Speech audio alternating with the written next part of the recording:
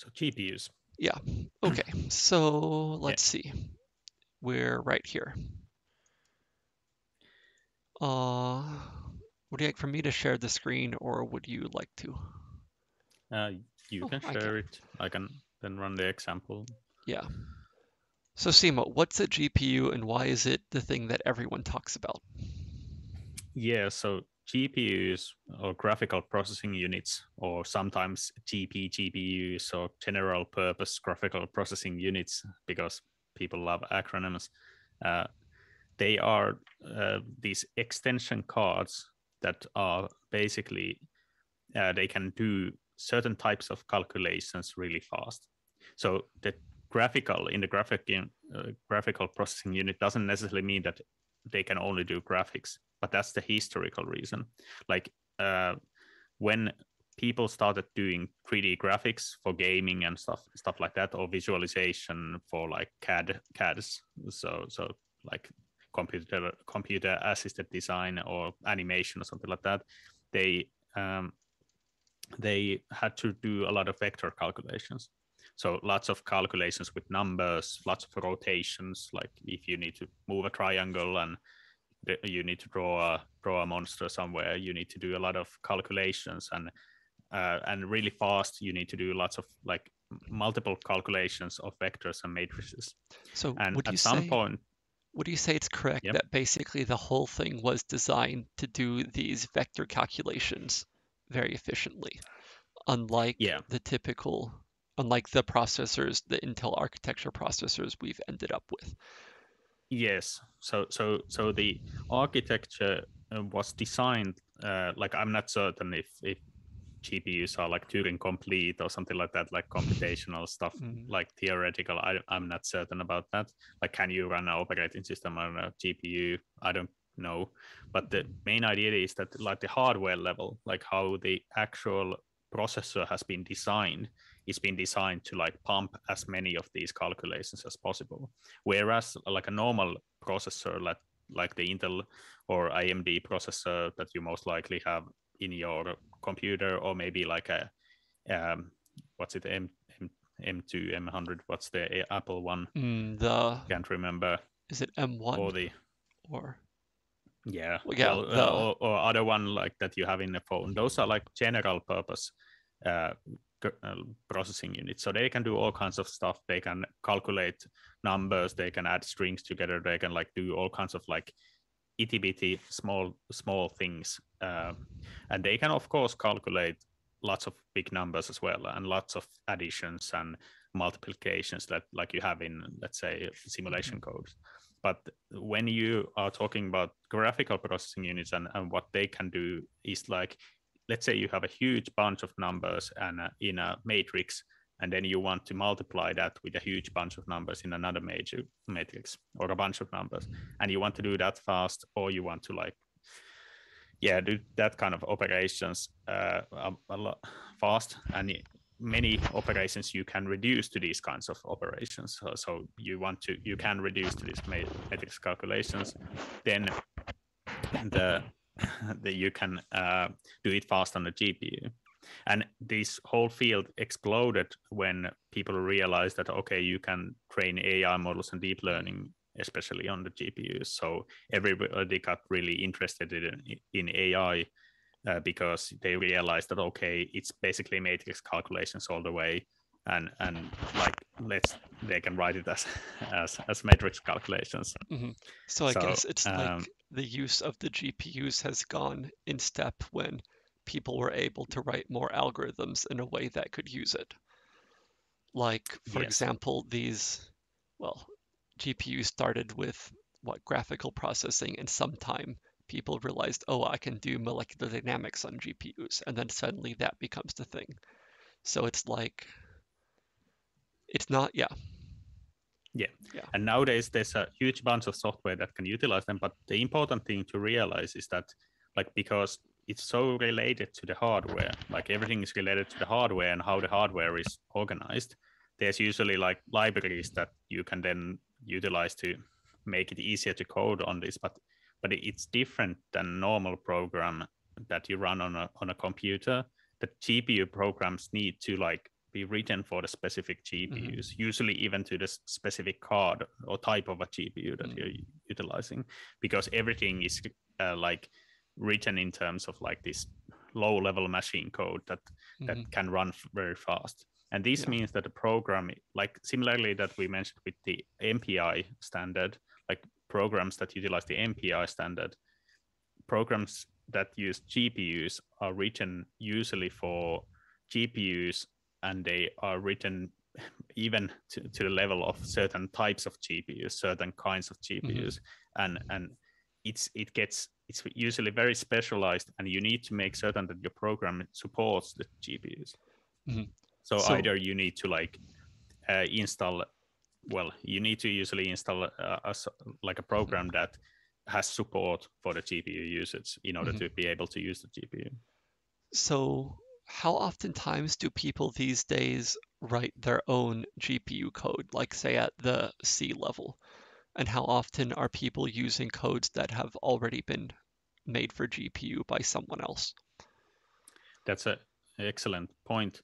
Nowadays, it's getting to the point where there start to be more and more like already existing GPU codes that you don't have to do it yourself. Like Python, like all of the deep learning stuff, like TensorFlow and PyTorch, they utilize libraries, so you don't have to look at the GPU code. If you are running MATLAB, there's the GPU array, so you don't have to think about the GPU code. If you are using some physics programs, you usually need to tell it to just compile with GPU, and then it can use GPU like lumps or CP2K or something. And many of these we provide already. And like most of the programs, they just utilize the GPU if they've been made to be aware of the GPU when they have been installed. And the support is increasing. So most likely you won't ever compile GPU code yourself, but if you do, of course, more power to you. Yeah. But if you're basically, if your code can utilize GPU, you can try to use GPUs in the cluster. And now we can get closer to the point of how do you actually use the GPUs in the cluster. And the main I have one more point. comment there. So I Okay. guess even though there's many things that are already written, do people end up needing to somehow script it together? Like, I guess if you're using, say, TensorFlow is one example, it's not like TensorFlow does what you need, but you need to write your Python program to use TensorFlow, and you need to know a little bit about the GPU and how it works, but the core that's actually using it is already written and optimized for it by someone else. Is Yes. this So the way yeah, it is? that's that's a good way to put it. So most of the time, like this GPU, with the GPU, you don't just get the card and walk out of the shop. Like you get a bunch of software with the GPU. Well, like when we install a GPU, it comes with a bunch of software, and that software usually like already has a lots of stuff in it, like libraries for doing these calculations, and then these higher level like libraries like TensorFlow or MATLAB or whatever, they know how to formulate their problems in terms of these driver level libraries. So in Triton, most of our GPUs are NVIDIA GPUs. So we have one AMD GPU for testing stuff, but most of our stuff is in NVIDIA GPUs, where we have the CUDA framework, or NVIDIA has the CUDA framework of, you might have heard this term. So it's this kind of like bunch of stuff that bunch of libraries that can utilize the GPUs with, so that you don't have to like write your own stuff, but your code needs to be like, it needs to use the CUDA to access the GPU. And if in the CSC side, if you want to play with Lumi, you need to deal with AMD's own library, which is this ROCm library, which is same feature, same kind of stuff as CUDA has. Yeah. So How? there's like, but usually you need to like look at the certain words. Like if you find CUDA somewhere in the documentation, it usually means that the code tries to use NVIDIA GPUs. If it mentions ROCm, it usually means that it tries to use AMD GPUs. So how So many common programs can use AMD GPUs these days? I would guess that the support is increasing and increasing, but the NVIDIA has a bit of a lead when it comes to this competition currently, Mhm. but nobody will know what the future will Okay. bring with it. Yeah. So let's see. But Have we covered yeah, most of the introduction, or did you have more there? yeah, I'll mention that in Triton we mentioned yesterday, is a heterogeneous cluster, so we have multiple different kinds of nodes, multiple different kinds of places, like machines, and we have multiple different GPU architectures as well. So we have architectures running all the way from Kepler to the modern Ampere. So Kepler, Pascal, Volta, Ampere. There's Mhm. 4 different architectures of 4 different types of cards, and these are like if we are talking about GPU cards, if you think about like you buy a gaming card somewhere from a Verkkokauppa, I don't know, like some online retailer, Amazon, you buy like a gaming card. These are much more powerful. So these are like, they're much more powerful, like So 4 times more powerful than how like a typical gaming card that you would have in how your how do you uh, define power then? Is it in speed or memory or yeah, that's actually a really good point. The power is not necessarily like speed as in like gigahertz or something like that. It's not clock frequency usually. They might even run at a slower clock frequency in the cluster. But the power comes in the number of parallel like computational units. So each of these cards is usually like a cluster in and of itself. So it contains like a huge bunch of small computational units that can calculate these matrix calculations and vector calculations. And so the power comes that they can run bigger problems and they have like these specialized compute units inside them that can do even better calculations. Like they have these optimizations inside them meant for scientific calculation, so that they are much faster, let's say floating, like single or double precision floating point numbers, or specialized cases for scientific computing. They also usually have like a bunch of more memory, like this VRAM or like video random access memory that is like for the memory for the card itself. So basically, whenever you run some GPU code, usually stuff gets transferred to the GPU where it gets to the memory of the GPU and it's calculating inside of the memory, inside the card itself. And whenever there's some results need to be brought back, they're brought to the CPU and the random access memory of yeah. the machine itself, where they can be then accessed. Okay. And is the memory bandwidth a limiting factor? Yes, often the factor, like people, there's often a case where people send, let's say, a job to Triton and they don't notice much improvement in when they run it on the GPU in Triton compared to GPU in their own machine. And the problem might be that the data is not it's not getting to the GPU. The GPU is too fast for the amount of data that goes there. So these GPU cards, they are very powerful, and that means that if you give them like a simple addition to calculate, they are done with it, and then they just idle. And all of the time is done doing this communication between the processing unit, the CPU, and the GPU. So often you need to usually have more than one CPU trying to deal with the GPU to give it enough stuff to do. So you can think of it like if you have this office situation where you have these different people working in this office, and then you have one person who's like super expert, and that super expert can answer questions really quickly, but he like if nobody asks what the super expert thinks, they don't do anything.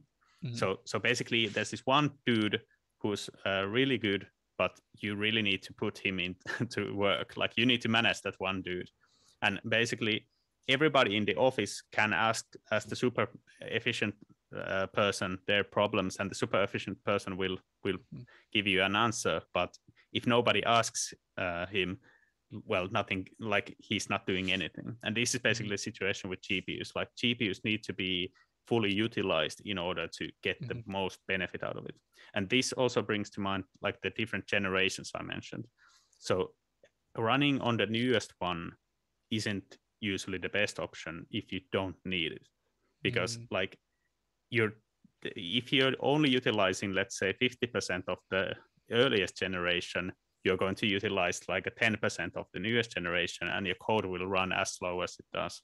So usually it's better to run more instances of the slower generation than with a, let's say, array job. You use an array job for slower generation than to try to utilize the newest generation. And also adding more GPUs doesn't usually work unless your code knows what it's doing. Like you can run multiple GPU jobs on Triton, but then you again need your code needs to be able to communicate the task. Like adding more experts to the room doesn't help if nobody asks them. Like that doesn't really benefit the overall efficiency of the system. Yeah. So, okay, so what's the moral of the story here? I guess GPUs are like they're easier to use because more software supports them, but harder to use because there's more and more you need to know in order to use it efficiently, and there's more and more things that can go wrong. Yeah, basically it's this kind of a situation like if you have like a supercar and you want to drive really fast, you need to like reserve like some ring. You need to reserve some circuit where you can drive with the supercar, and you must make certain that there's no like slow drivers there. There's no bottlenecks, or like there's no traffic lights on that circuit, because otherwise you're just running slow. Like you're not going to go 200 miles an hour with a supercar if you're going through the center of the city, because like the speed limit is 40. So it's important to make certain that when you're utilizing GPUs, you keep the GPU fully occupied. And there was already a question about like in Triton specific, like why is GPUs available on the Jupyter notebook?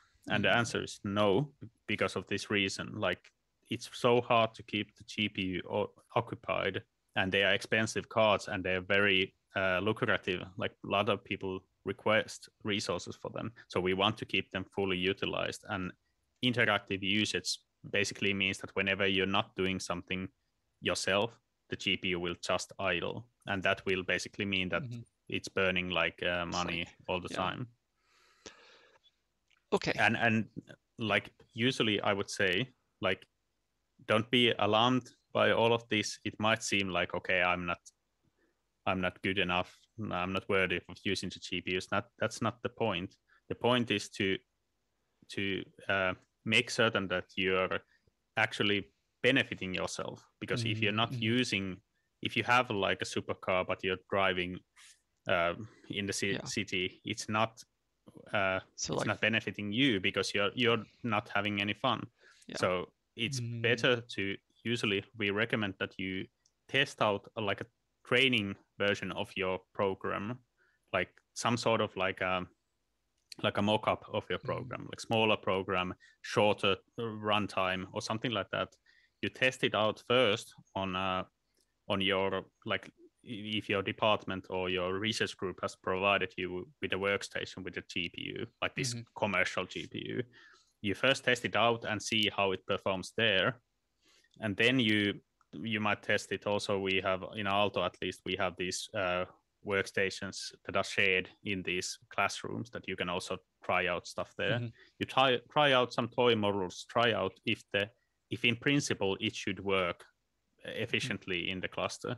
And if it does, then you run it in the cluster and you test it out there. and if it runs efficiently, then you can just like fire away. And maybe I guess we could also say if you're ever not sure, just try it, run a few tests, then come by and consult with our research software engineer service, and we can go look with you at your stuff for an hour or something, or even like check your stats and say good to go, just like you've done it well. And if not, we can help you figure out what the bottlenecks are and improve it. So don't feel that you're alone in figuring all of this out. Okay, should we go on to some examples of using it now? Yeah. Okay, so here we are at GPU jobs. So I guess by now, if we know everything we know about Slurm, we know it must be some simple option to add. And that must be like what I see here, the sbatch command. Indeed. So yeah, the GPUs in the eyes of a Slurm, of the Slurm queue, they are these generic resources or GRES.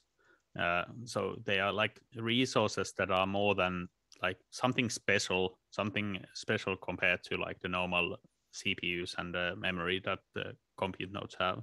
Mm-hmm. So they are mentioned, or they are like marked internally as these kind of like resources available that you can then request. And then when you request them, then Slurm will limit you to like those nodes that can fulfill that request.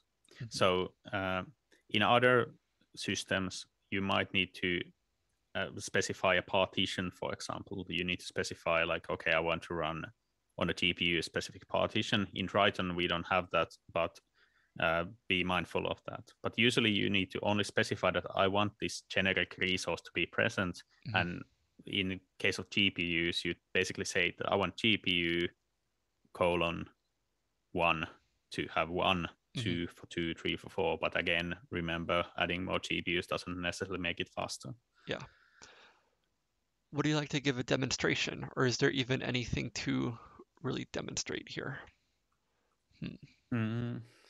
So, well, I guess we've shown the basic idea here. You want to talk about the machine learning frameworks, or like what do you think is the best order here? Like, I guess basically what we've been saying so far is what people mostly start with. And then from there, it depends on your particular framework. So there's the how to request it and how to use it in your code. And we mainly talk about how to request it. Yeah, because like it's very specific. Like the requests are usually the same. You just add, I want a generic resource, I want a GPU, and then if it's a MATLAB code, you use GPU array. If it's like a Python code, you call TensorFlow or something. If it's like you run some lump simulation or something, then you just run that and it will use the GPU. So the request side is the same all the way through usually. Mm-hmm. So it's nothing magical. I can for example run the TensorFlow example. Yeah. Are you sharing your screen? Just a second. I think it's better if you do it because my cat is not going to let me be typing here. Yeah. Yeah, it's getting late in Friday and the cat wants to go and enjoy the weekend. So. It wants its food in 33 minutes. Yeah. Okay, so here you go. Yeah, so here we have like, this is from TensorFlow's tutorials. Like, okay, it has been it moved, changed. hopefully this. Let's okay, the code example still works because we have done minimal changes to it, so it should work. So, but the tutorials itself have moved. But let's say you want to run some, like this is like a typical MNIST classification problem that uses like these convolutional neural network layers to do like a simple deep learning problem. Like this is something that you can run on a CPU as well. So this is like super easy on the GPU, but so it's nothing complicated. So I download first the file, and then let's look at this sbatch script. So, or maybe I'll just write it like myself. So I'll write this TensorFlow example.sh, and I do the usual liturgies. So sbatch. By now you should hopefully you're accustomed to this syntax, so it's nothing like you usually when you write, you just write this like automatically, nothing special here. Let's add a bit more memory here. I can't remember how much memory it actually requested, but so now we have the normal time and memory requirements that we need. And this is such a simple model that it doesn't require multiple CPUs to do data loading. Usually, like the deep learning stuff, you need to have multiple CPUs to fill the GPU with data. But in this case, the data is so small that it's not necessary. So we can already go with Gress GPU 1. So give us any GPU, doesn't matter. And then we give Python and the name of the Python code. But before that, actually, I forgot. I will have to load Anaconda. So different sites have probably the different ways of like distributing software. But in Triton here, we have these Anaconda modules that contain basic installations of PyTorch and TensorFlow and all kinds of Python packages. So like it contains already the TensorFlow that you need. Yeah, there was a question on HackMD. Can you install newer versions of TensorFlow? And yes, you can install your own Anaconda environments. Yes. Or ask us to make an update. Yes, if you look at our Python documentation, there's instructions on how to create your own environments. And of course, in those environments, if you want to use GPUs, you need to make certain that these CUDA toolkits are installed as well, so you can they know how to utilize the GPUs. So let's run this example with sbatch. So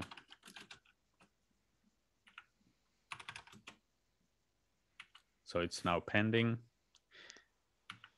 So now it's running on one of the nodes with V100 cards, and I'll use tail to look at the output. So you see lots of this litany of text at the start where it actually chooses which GPU card to use and all kinds of stuff, and then it's doing the actual training. So here it's doing 5 epochs of training, and it's like 98% good at classification. So this is like a simple model, but you can put whatever you want there in your code. So whatever, oops, wrong program. Whatever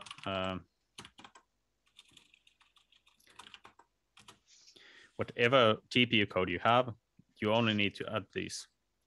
Then if your code requires a specific architecture, you might want to specify this constraint parameter in the GPU.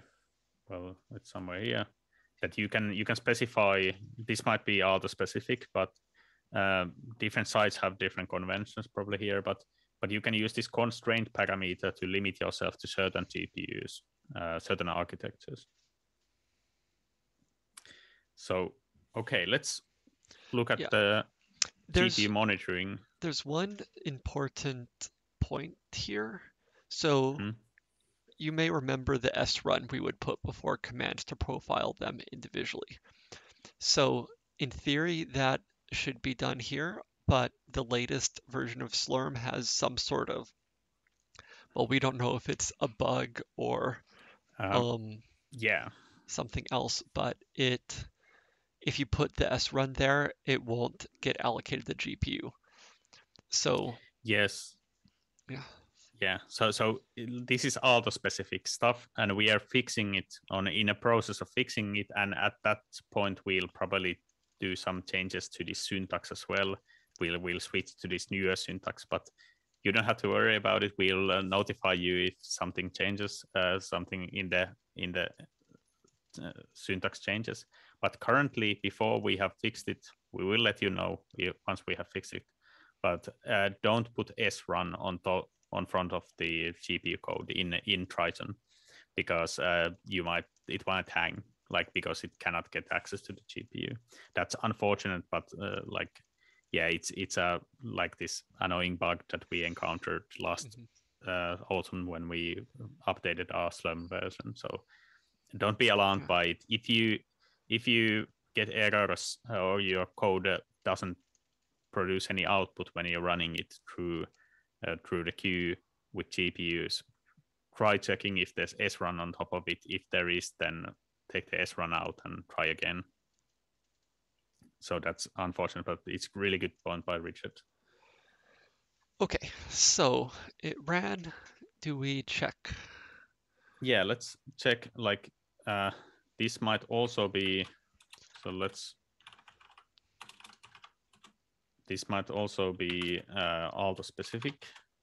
Might be in other sites. Yeah, I think it's probably Aalto specific. How do other sites monitor their GPU performance?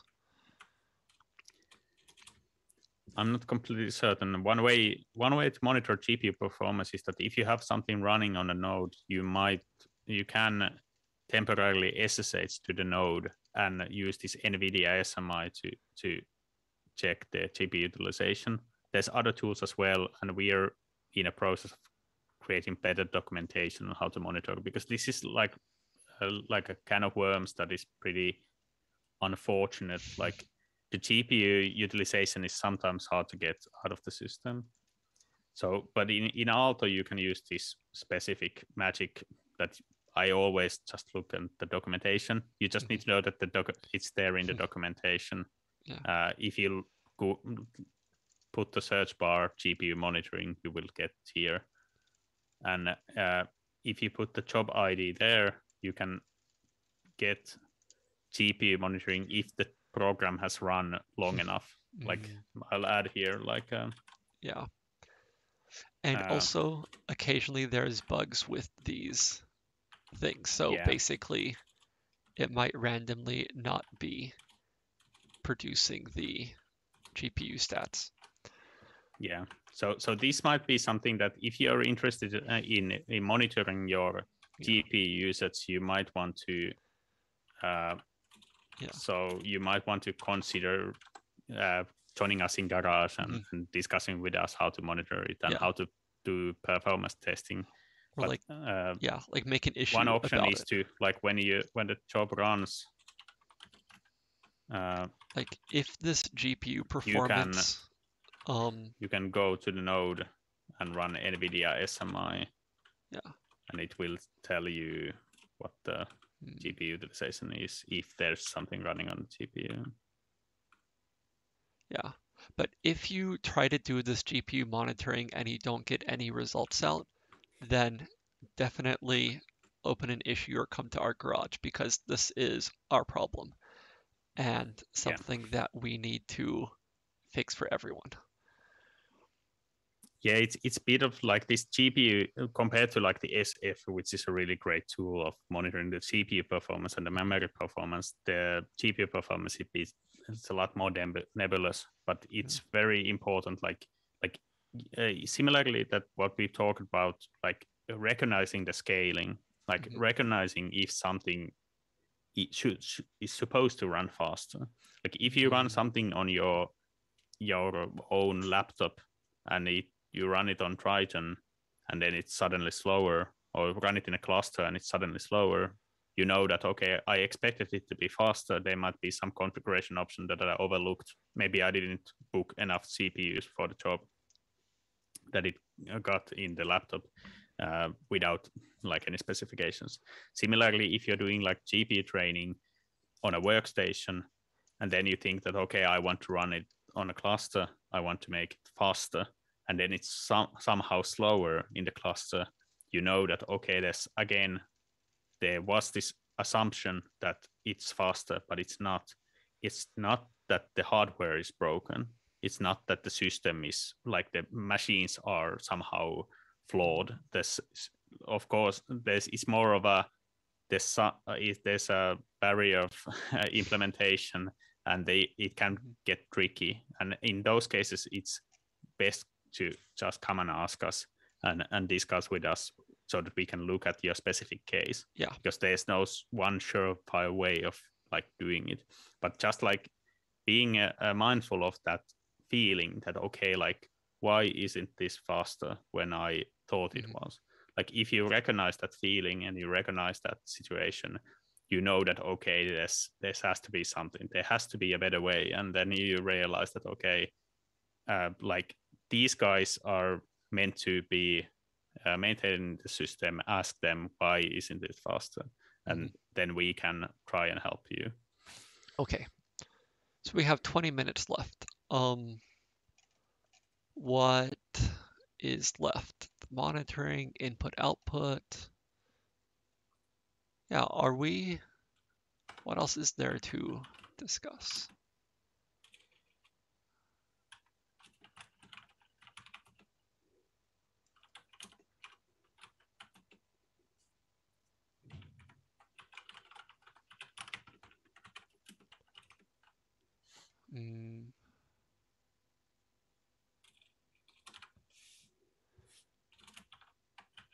Yeah, there was an interesting question. How much extra, actually, no, let's go to questions at the end.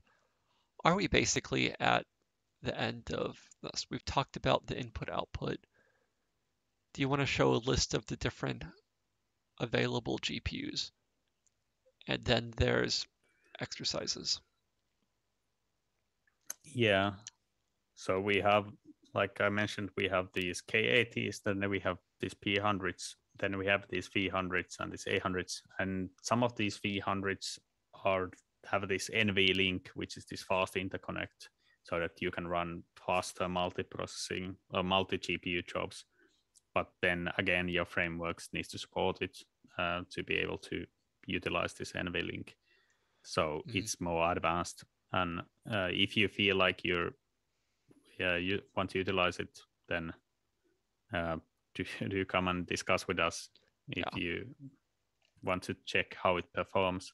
There's also like this MI100 machine that is for that has this AMD GPU. So if you want to try out like GPU codes, if you want to like test bed something that you might want to run later on in CSC machines, maybe you want to make your code compatible with AMD.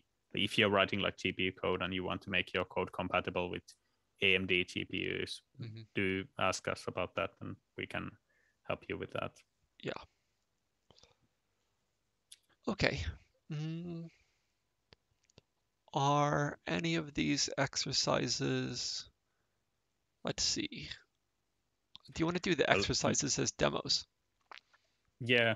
And also, maybe I'll give a reminder, please look at the bottom of HackMD and answer our feedback survey about what was good and bad if you're leaving early. You can also describe what you would want to learn or what kind of topics would interest you in the future.